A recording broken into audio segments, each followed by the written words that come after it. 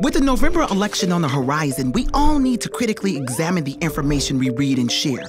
Your friends and family may share your views, but we all need to challenge ourselves to break out of our bubbles. Look at a variety of news sources to see if the claim being reported is accurate, while always staying alert to misinformation.